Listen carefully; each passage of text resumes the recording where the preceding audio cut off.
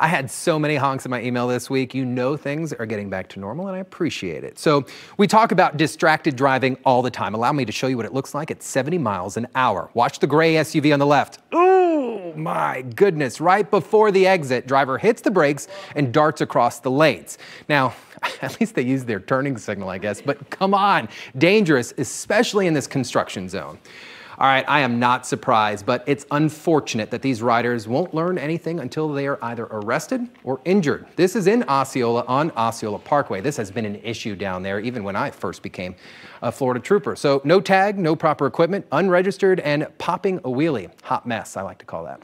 Now, I'm not gonna lie, I really appreciate the ingenuity here on this one. Now, just because something might make you say what the honk doesn't make it illegal. This is awesome. They did what needed to be done to make sure they could still drive safe. Funny? Yes. Illegal? Nope. Keep your passenger pictures or dash camera video coming and send them over to me at clickorlando.com/whatthehonk or an easy email to Ask Trooper Steve. What the Honk is sponsored by Driveway.com.